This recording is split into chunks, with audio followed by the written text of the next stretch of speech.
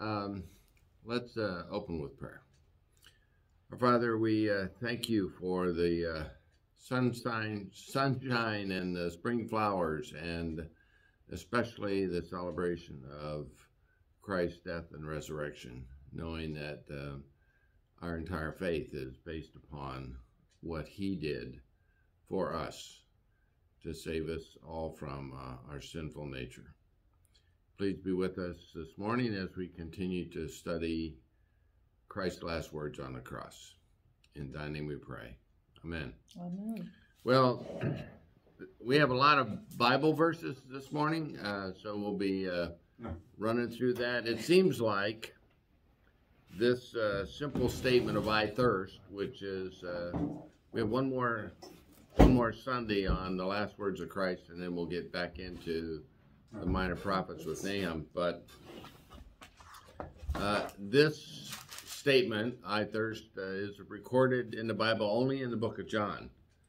And there's a lot of, if you think about it, why would John put that simple statement in his narrative about Christ's last week here on earth? So there are several interpretations to that. I guess I probably knew, but I didn't kind of put it all together. But do you know that there are at least three occasions on which Christ was offered something to drink during this period? 3 different occasions. And so we're going to go over those 3 this morning, and then we'll spend the most of the time talking about John's description. The first one is before he was even placed on the cross, he was offered a drink of, find it up here.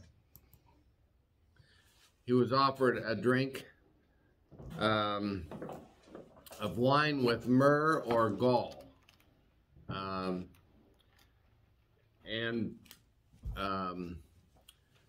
Gall or myrrh was essentially a narcotic. It would have dulled his senses and permitted him to experience all the physical torture of the crucifixion. And so it's interesting when he was offered that, what he did with it. So the first verse that we're going to look at is in Mark chapter 15, verse 22. Matthew offers a similar thing, but he says it was with gall instead of myrrh. So I'm in Mark chapter 15, verse 22.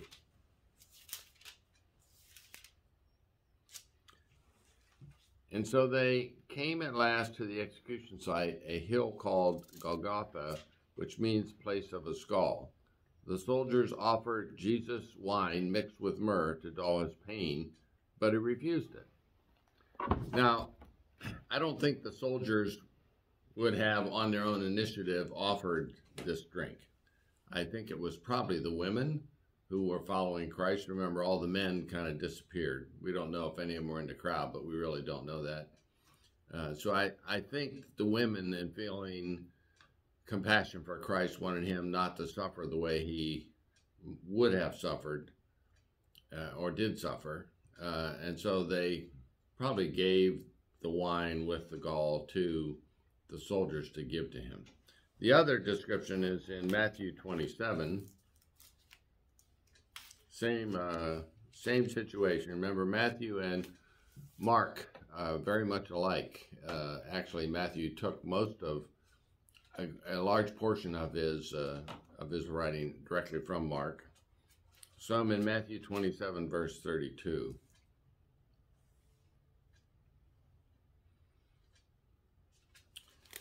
As they were walking, they found a man called Simon of Cyrene, and they forced him to carry the cross. Eventually, they came to a place called Golgotha, which means place of the skull. There they gave him a drink, wine mixed with bitter herbs. He tasted it, but refused to drink it. So the important thing here is not so much that he was offered this drink, although we can see that as a compassionate action by probably the women.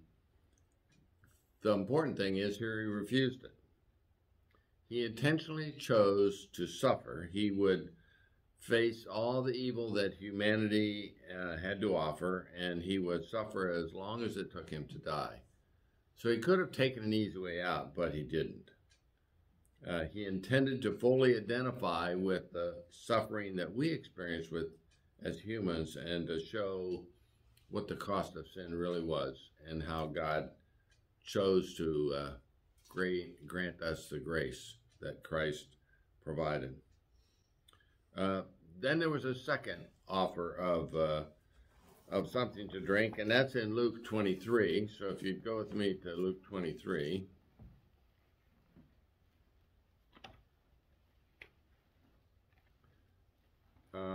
And this time it's verse 36.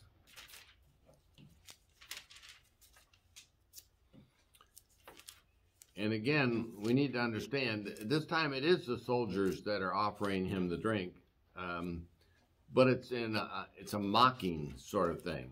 He, as you'll hear in my version of the story, they're doing a fake toast to this king of the Jews.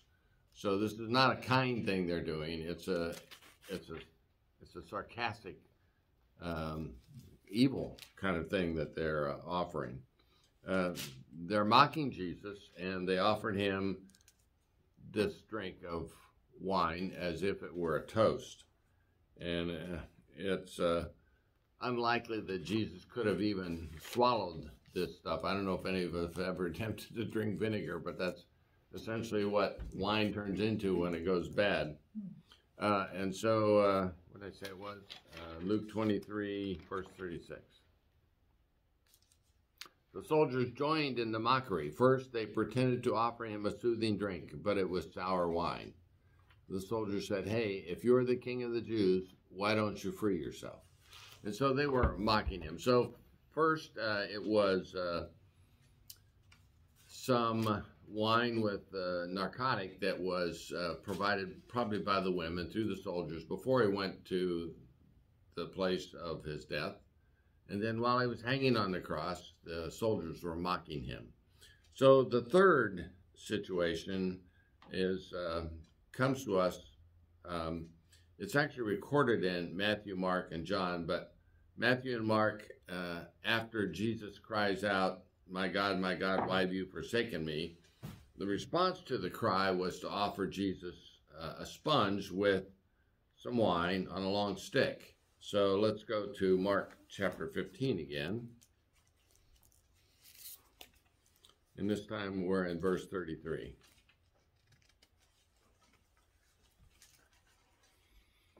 At noon the day suddenly darkened for 3 hours across the entire land. Sometime around 3 o'clock, Jesus called out in a loud voice, "Eloi, Eloi, lama sabachthani." Jesus was speaking as in the Psalms, my God, why have you turned your back on me?" Some of those standing nearby misunderstood him. The bystanders said, "Hey, he's calling for Elijah." One of them filled a sponge with wine that had turned to vinegar and lifted it to Jesus' lips on a stick so that he could drink. They said, "Let's see if Elijah will come to take him down." Then Jesus cried out with a loud voice, and he took his last breath. Well, John's version is different. And John's version has a couple of differences. Number one, it's recorded, and John says, so that the scriptures may be fulfilled. And the other thing is, instead of a long pole, the sponge with wine was attached to a hyssop branch. So let's go to John and read that. That's in John chapter 19, verse 28.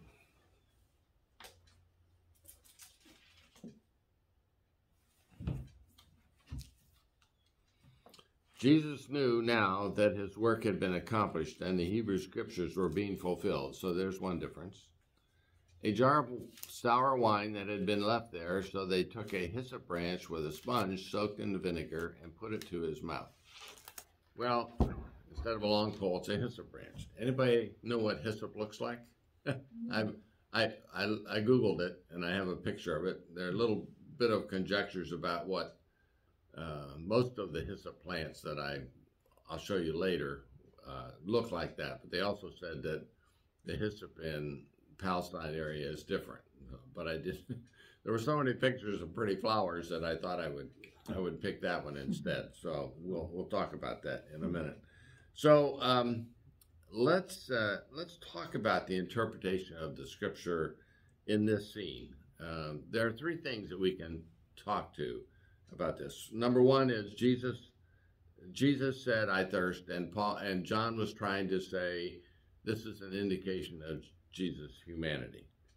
The second thing that John is trying to say, we know that Christ talked about, "I am the living water," and Jesus was realizing, or finally came to the conclusion that his mission was complete here on earth, to bring the story of Christ, of God's kingdom to earth. And so his mission of bringing living water to the people was complete. And the third thing is that Jesus reminds us that the only satisfying thing in life is him. So let's look at a little bit each of those three things in a little bit more detail.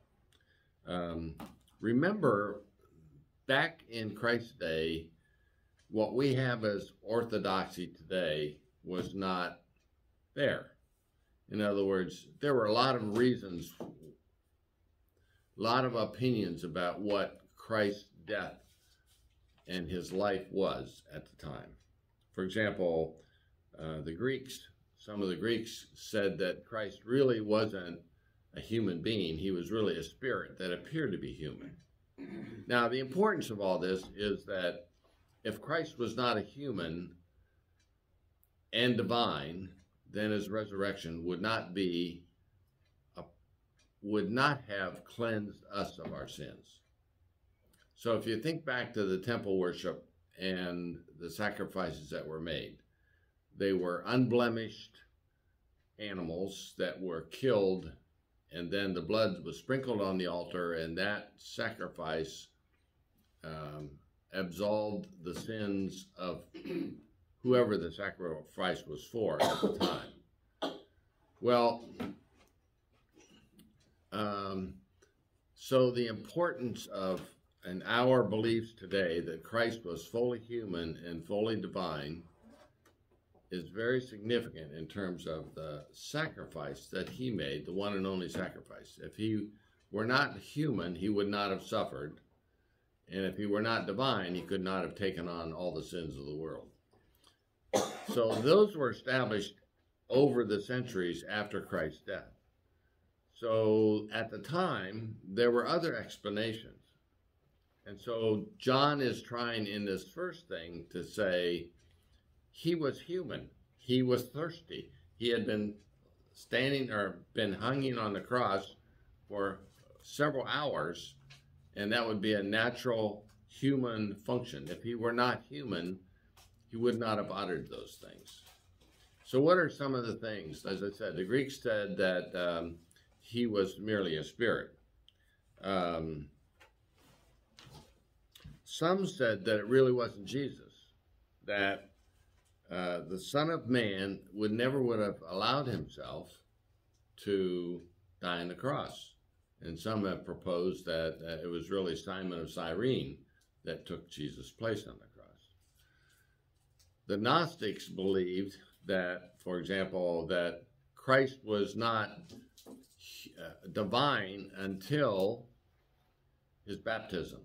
And he was divine from his baptism until just before his death on the cross.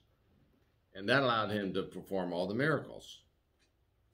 So that he really wasn't divine when he died on the cross. The Muslims, for example, believed that Jesus was taken down from the cross before he died.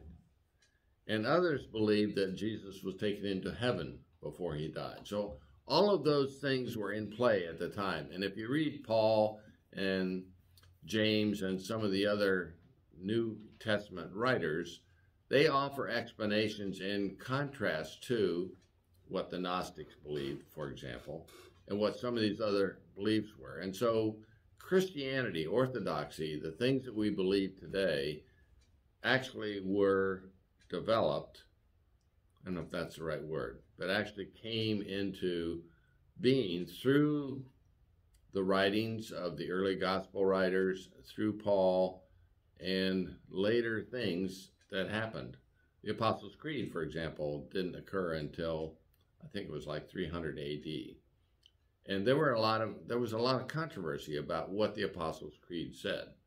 So the point is that John was trying to make it a point in his writing that Christ was fully human when he died on the cross. That's an important aspect of what we believe today. And the way he did that was to say that I'm thirsty. That's what a human being would have said. Now, the second interpretation of this, well, one other thing. Remember, all these other ideas about who and what Christ was on the cross came from people who were not eyewitnesses, right? Muhammad, who started Islam, was around about 600 AD, so 600 years after the birth of Christ. And so we're reading John, right? Who was at the crucifixion? John. He was an eyewitness to what took place. So his understanding of what was happening at the cross, who would you rather believe? The people who were there at the time, or people who developed these ideas who had not witnessed what had taken place? So Jesus' words, I thirst, is just another example of Christ's humanity. And it demonstrated that Jesus died on the cross, absorbing all of that anguish and torture by refusing, remember the first time, refusing to drink the wine, to dull his senses. He wanted to make sure that he suffered in the way we suffer, so that we can look to him as a perfect example of what humanity can do and the grace that God has given us. So let's look at the second interpretation of this I thirst. That is, Jesus finished his cup, his mission. He completed his mission to suffer and die on the cross on behalf of human beings. And oftentimes he used water or thirst or drinking as a metaphor for his suffering. So let's look at a few examples in the scriptures about how Jesus did that and when he did it. So the first one is in Matthew 26.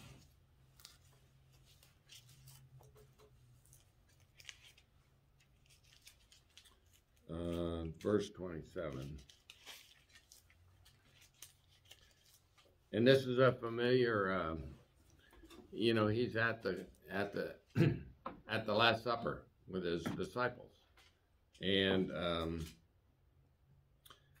having completed his suffering, he was now thirsty. So I'm in Matthew 26, verse 27. And then he took the cup of wine, he made a blessing over it, and he passed it around the table. Jesus said, take this and drink, all of you. This is my blood of the new covenant, which is poured out for you for the forgiveness of sins.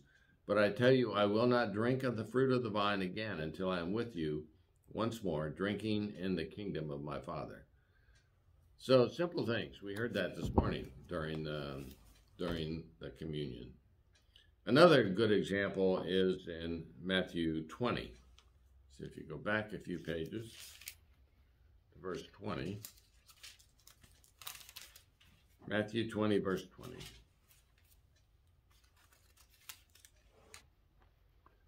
20. As Jesus was speaking about the things that were to come, Zebedee's wife, whose sons were among Jesus' disciples, came to Jesus with her sons and knelt down before him to ask a favor. Remember, Pastor talked about that this morning. One of the three people that, those asking for power. Jesus said, what do you want? This was James and John, remember. their mother. When the kingdom of God is made manifest, I want one of my boys, James and John, to sit at your right hand and one to sit at your left hand. Jesus said to all three, you don't understand what you are asking. Can you drink the cup I am about to drink? So what's he talking about? He's talking about his suffering, right? Can you do and could you do what I'm going to do? Can you drink the cup I'm going to drink? Can you be ritually washed in baptism, just as I have been baptized? And the brothers say, of course. And Jesus responds and says, yes, you will drink from my cup, and yes, you will be baptized as I have been. But the thrones to my right and my left are not mine to grant. My Father has already given those seats to those to whom they were created. So when he says, yeah, you're going to drink like I drink, what's he talking about? He's talking about, yes, they're going to suffer. After he dies and the disciples dispersed to all parts of the world, every one of them, except for John, were martyred.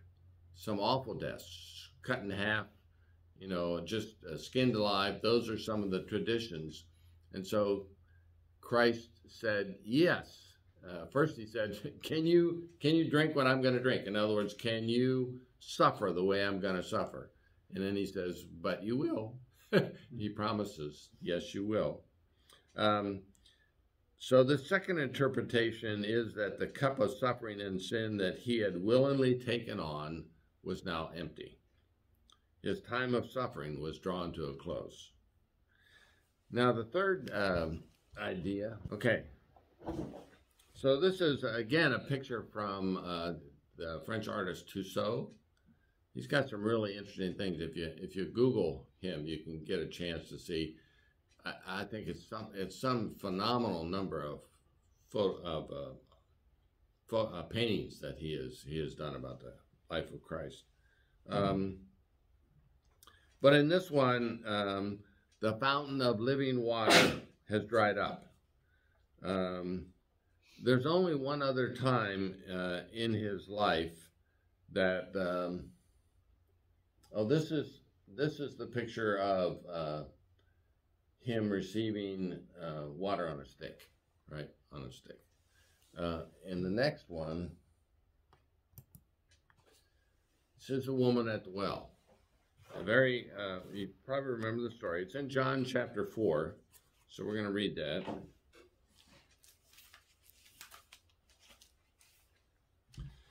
And it's 4 through 14. Water is essential for life. You can go for weeks without food, but you can only get 3 to 5 days really without water. And there's only one other time in the Bible where Christ said he wanted to drink. In other words, to indicate that he was thirsty.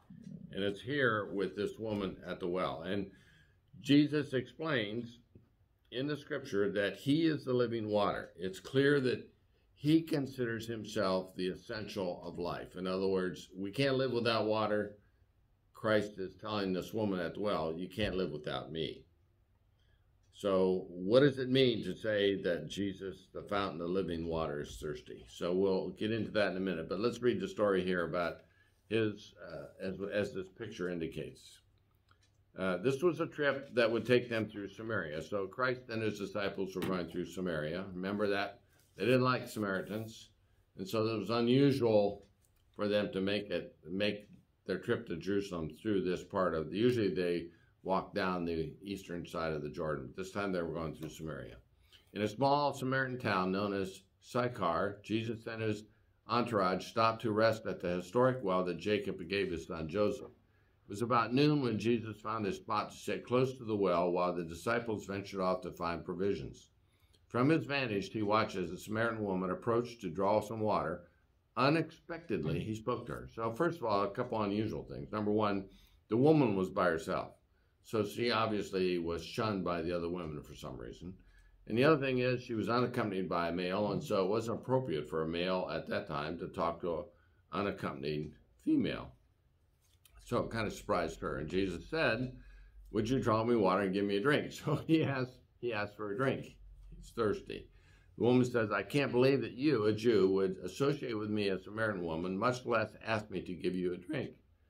Jews, you see, have no dealings with Samaritans. And Jesus said, you don't know the gift of God or who is asking you for a drink of this water from Jacob's well? Because if you did, you would have asked him for something greater, and he would have given you the living water.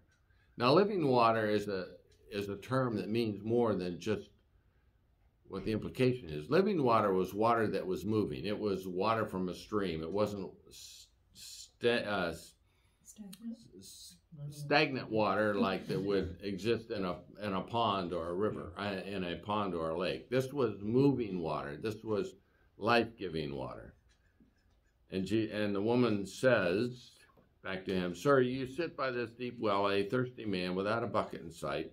Where does this living water come from? Are you claiming superiority to our father Jacob, who labored long and hard to dig and maintain this well so that he could share clean water with his sons, grandchildren, and cattle?" And Jesus said, "Drink this water, and your thirst is quenched only for a moment. You must return to this well again and again. I offer water that will become a wellspring within you that gives life throughout eternity. You will never be thirsty again." And we know from the story that she gets converted, and she knows that Jesus is the Messiah, and she is a missionary to the Samaritans. And so she runs off to the town and tells her story and brings them all back to Christ. And, you know, it's interesting, two of the most successful missionaries were this woman, a Samaritan who the Jews hated, and then the demonic who Christ went to on the east side of the Sea of Galilee, and this crazy man who he took the demons out, put them in a herd of pigs, and they all, right? And that man also went and was a missionary to all of the pagans, the Gentiles who lived on that side of the Sea of Galilee. So it's kind of amazing how non-Jews listened and acted on Christ's message, and the Jews, to whom he gave his message first, rejected him. So the question is, why would Jesus equate this living water with being thirsty? And I've got two verses that kind of might help us with that. One's in Psalm chapter 42.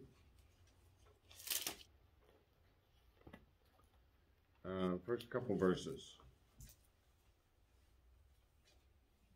It says in Psalm 42, it says, "My soul is dry and thirsts for you, true God, as a deer thirsts for water.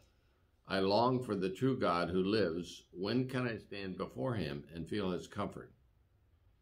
And I think perhaps an even better one is in Isaiah chapter 41.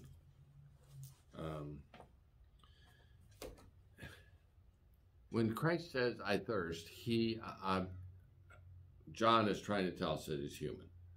But the second thing, we know that Christ knew the scriptures very well. A couple times, right? My God, why have you forsaken me?" That came from the Psalms. And we're going to find out that next Sunday that one of the things he says comes from the Psalms. So I kind of think that he might have been praying again. He might have been thinking about what we're about to read in the book of Isaiah. And so listen to what this says. And can you think of Christ as he's dying on the cross, recalling the scripture from Isaiah, and then kind of summarizing it by saying, "I thirst"? So in Isaiah 41, verse 17. "And when people thirst, and when those poor souls with parched tongues look in vain for something to drink, I, the Eternal, the God of Israel, won't leave them to suffer. I will respond by making the hard brown hills sparkle with streams of fresh water and causing valleys to come alive with springs. I will see that the gentle pools wait on the desert floor for the weary traveler. The great fountains bubble up from the dry ground.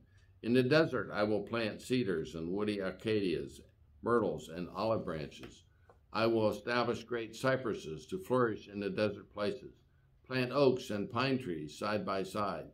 They see all this and understand. They'll ponder together and come to know that is the power of the Eternal One, of God, that produced us. They will know that the Holy One of Israel created it." And so maybe he was, in a sense, praying, "I thirst," because he knew that the people at the foot of the cross and us today that the only thing that's satisfying our thirst for life is Jesus. Not a promotion, not a new car, not a house. It was a prayer, I think, in a way, that Jesus uttered to recall these words in Isaiah, that being thirsty is to thirst for God's power and strength and His grace and His protection. One more interpretation. Let's talk about this hyssop plant. I've got a picture of a hyssop plant. They don't look very strong, so you probably had to bind them together and put something on a sponge. They perhaps didn't even have flowers on it, because you know when plants get dried and they're past their prime, they're brittle, right? They're stiffer. So only John adds to the detail that says Jesus was offered wine from a soaked sponge on the end of a hyssop plant. Now, why would he say that? There are a couple places in the Bible that hyssop is mentioned. The first one is in Leviticus, chapter 14. Now, remember, Leviticus was the guidance that God gave Moses on how the Israelites were to carry out their rituals and honoring God. And if somebody needed to be cleansed, and in this case, it's somebody with a disease, they had to be cleansed of the disease before they could participate in temple worship again. So listen to the directions that the priests are supposed to have for this person. And I'll read the first 6 verses. So these are the instructions for determining when an infected person has recovered from a skin disease and should be pronounced clean. The priest must go outside the camp and examine the infected person. Remember, they're wandering in the wilderness now. So when they say outside the camp, that's what they're talking about. If the priest determines that the skin disease has been healed, then he will prescribe 2 healthy birds, both ritually pure, some cedar wood, scarlet string, and a hyssop be brought for the cleansing ritual. The priest will direct that one of the birds be killed in a clay jar over running water. He will then take the living bird along with the cedar, the scarlet string, and the hyssop, and dip them in the blood of the first bird killed over the running water. So hyssop is used to cleanse a person of, in this case, of a skin disease, so that they again participate. They would be clean and they could participate in temple worship. Well, in this case, in the tabernacle worship, because they're out in the desert. The story we all know is the first Passover in Egypt. Remember, Moses is trying to get the slavery Jews out of Pharaoh's grasp, and it's the last plague that's going to come on Pharaoh. And remember, the angel of death is going to pass over the land, and all firstborn, humans, cattle, animals, are all going to die, unless they follow the directions that Moses gives his people, which is in Exodus chapter 12, verse 21. Then Moses called all of the Israel's elders together and gave them instructions. Moses said, "Go and pick out lambs for each of your families, and then slaughter your family's Passover lamb.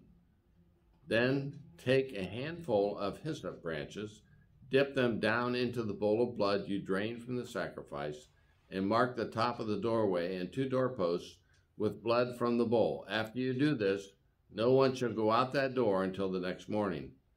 God will pass through the land during the night and bring death to the Egyptians. But when he sees the blood markings across the tops of your doorways and down your 2 doorposts, he will pass over your houses and not allow his messenger of death to enter into your house and strike you down." So they use hyssop branches on the doorpost to put the blood as the markers so that the angel of death would pass over their house. So the hyssop branch that John remarks in, I don't know, I mean, he was there, right? So it must have been a hyssop branch. But the important thing is that John is pointing out the meaning of Jesus' death. Just as the hyssop branch and the blood on the doorposts meant that the angel of death passed over, there was no death. He's initiating with that a new covenant with God and humanity, cleansing all who will trust him. And so using the hyssop branch in Christ's death is kind of the same representation that the hyssop branch was used when it marked the Passover of the angel of death back in Egypt, back in Moses' day. So who do you think is going to offer Christ water today? We can't, right? Christ is gone. If he says I'm thirsty, we can't offer him thirst. But he gave us some direction in Matthew 25 when he says this. If I can find it.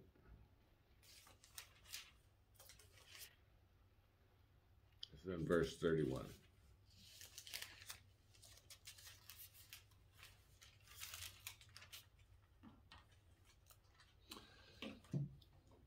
When the Son of Man comes in all his majesty, accompanied by throngs of heavenly messengers, his throne will be wondrous. All the nations will assemble before him, and he will judge them, distinguishing them one from another, as a shepherd isolates the sheep from the goats.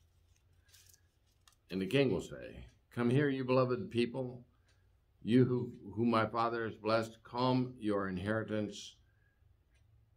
You shall be richly rewarded for when I was hungry, you fed me, and when I was thirsty, you gave me something to drink. I was alone as a stranger, and you welcomed me into your home and into your lives. I was naked, and you gave me clothes to wear. I was sick, and you tended to my needs. I was in prison, and you comforted me." Well, how do we provide that thirst today to Christ? Is by offering those kinds of things to people that we come in contact with today.